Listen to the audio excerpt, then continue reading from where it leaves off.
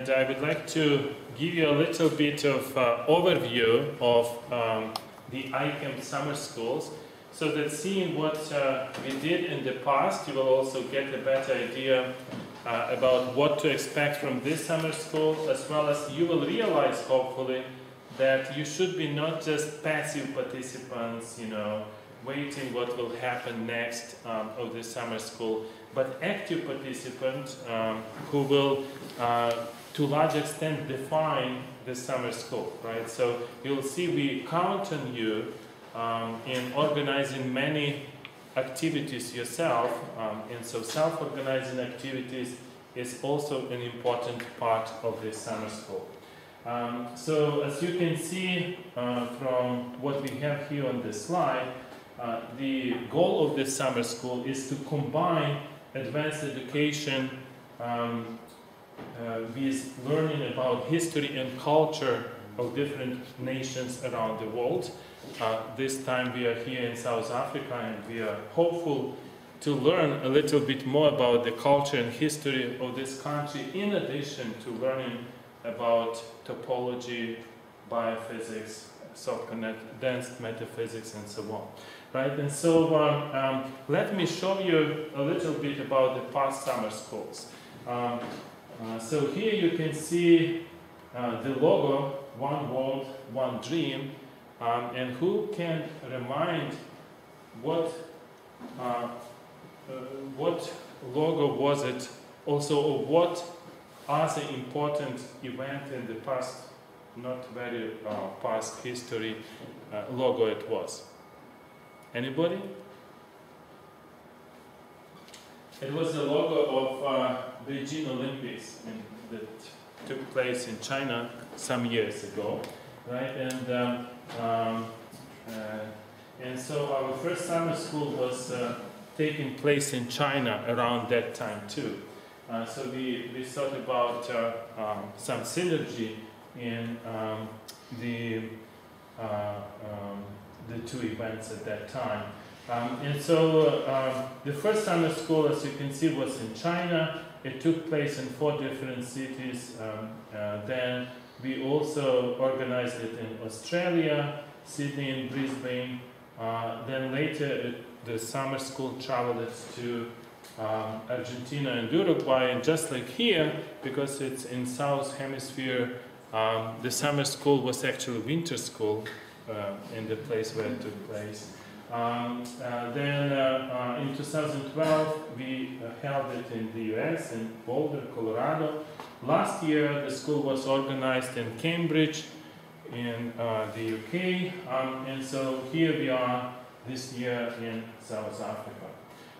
So as I already mentioned, in 2009 the summer school was taking place in China, and at around that time the funding in China for science and technology was growing very fast, so Chinese scientists were very eager to showcase all the modern equipment they got in the labs and so on. And so so many different universities were interested in helping us in organizing the summer school that we were able to hold it in, have it in 4 different cities, and about 12 different universities helped with organizing it in China.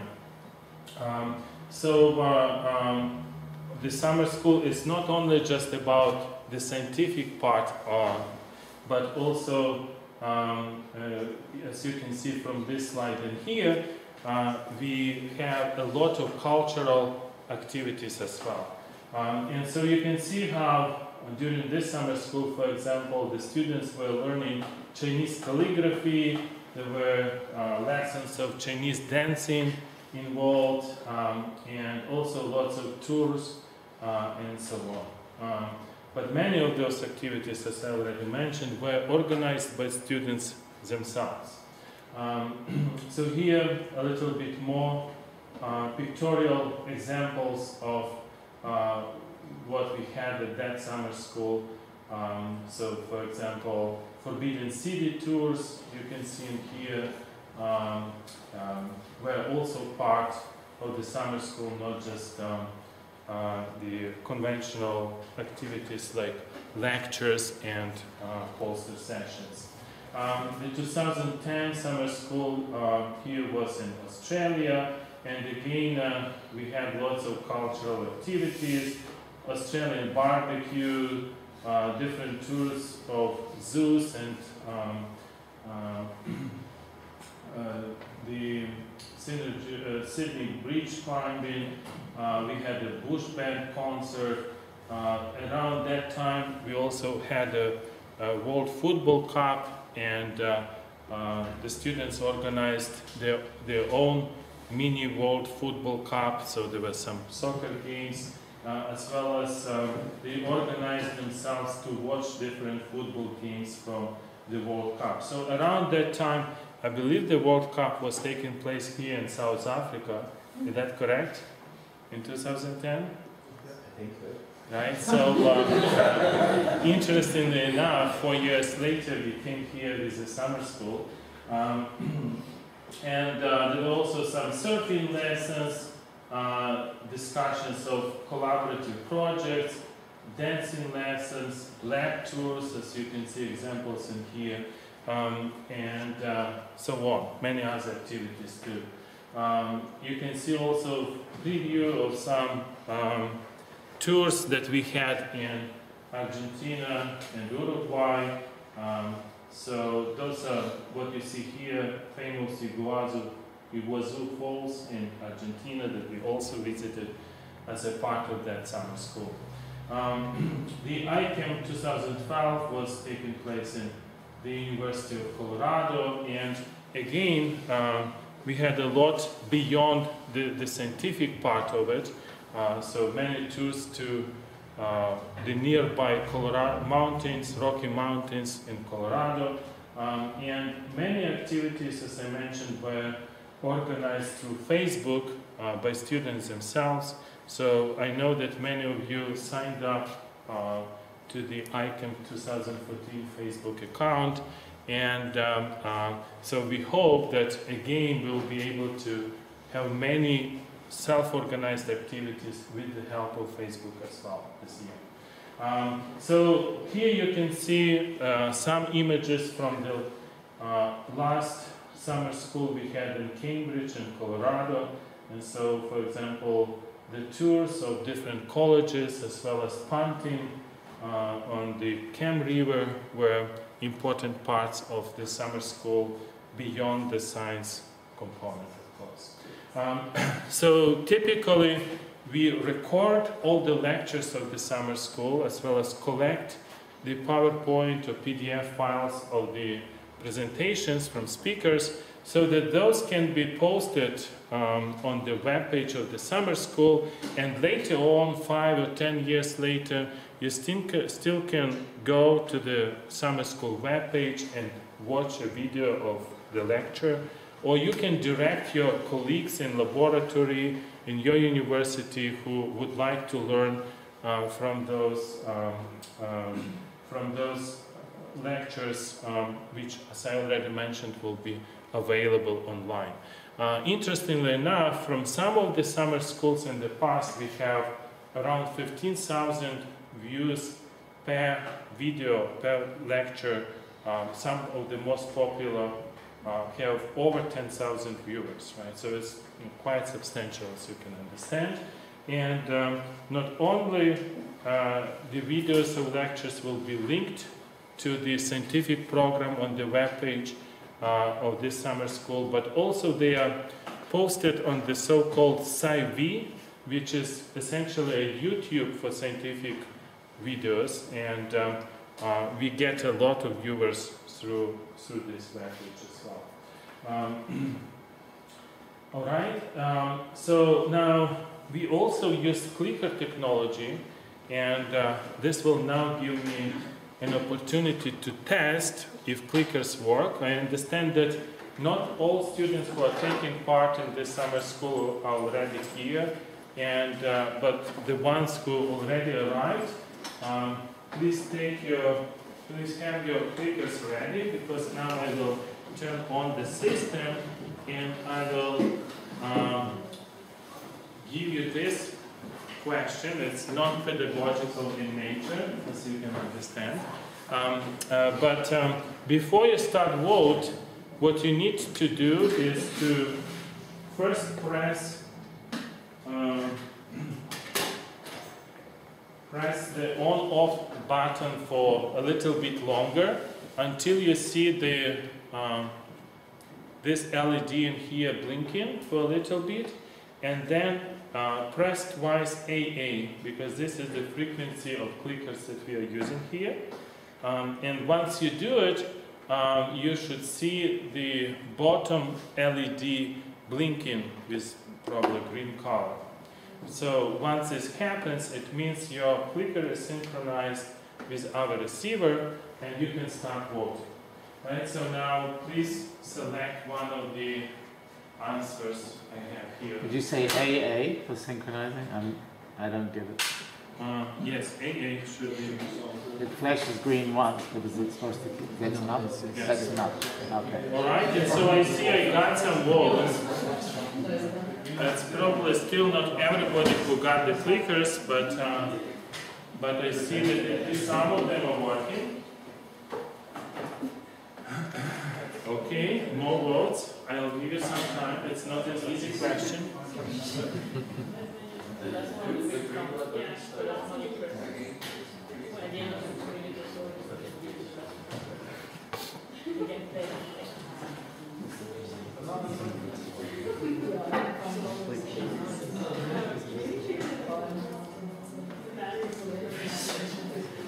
So what I also would like to mention is that those clickers traveled from Colorado, where it's very dry climate, all the way to here when it's humid, and maybe the batteries don't have good contact. So you should maybe shake a little bit. Because of the increased humidity, the technology might be not perfectly working here. Please tap it. Shake a little bit. I see we have 24 volts.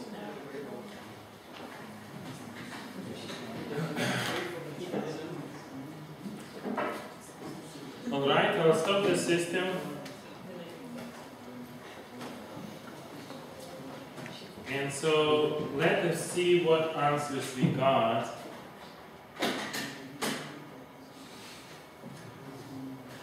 Okay, A, B, D, E. E is most popular answer, looks like. So let's see.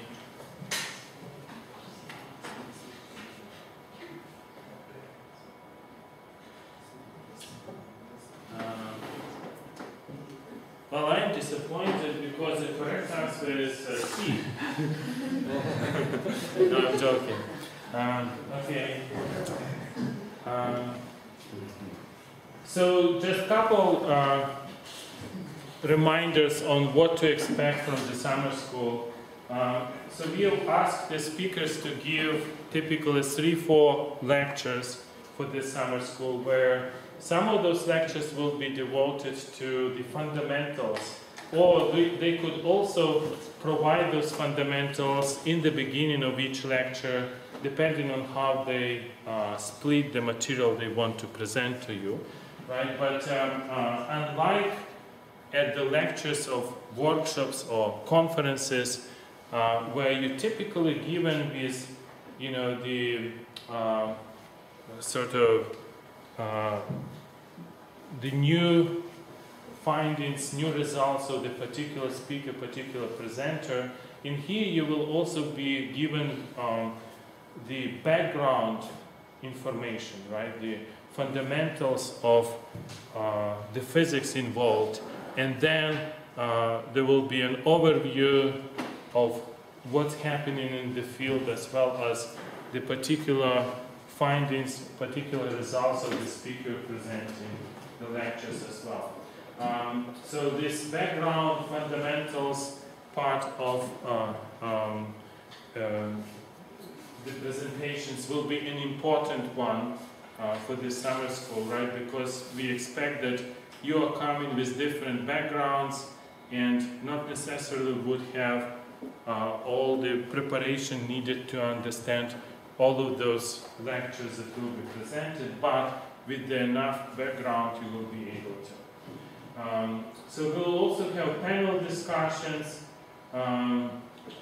and poster sessions. The panel discussions will give you an opportunity to ask questions and understand more in depth what we discussed here at the summer school. And we'll also have the so-called outreach and career forums, where the goal of outreach forums is to provide a forum for exchanging the best practices and experience of conducting outreach in different parts of the world. So as you know, we often get together for conferences and workshops to exchange information on what's the newest in science, right? What are new developments, but we rarely exchange our experience and best practices in doing outreach. So in here we'll have those forums to do exactly that. The goal of career development forums will be to provide you a little bit more information about what's important for your career, successful careers beyond science, right? So what else you need to do to be aware of, answer your questions as well, so that this helps you to be successful in your future careers, whether it's in academia, industry, or national labs, or whatever other career paths you choose. And so, as I already mentioned, we'll also have a lot of self-organizing activities. So, a little bit more information from past summer school, we'll also have informal receptions. So here again you can see some of the activities from past summer schools we had in different parts of the world. Now I would like to introduce Mark Bowick, who is one of the organizers of this summer school as well, and he will run the panel discussion, this will be also an opportunity for you to introduce yourself and ask questions that you might have at this point. Thank you.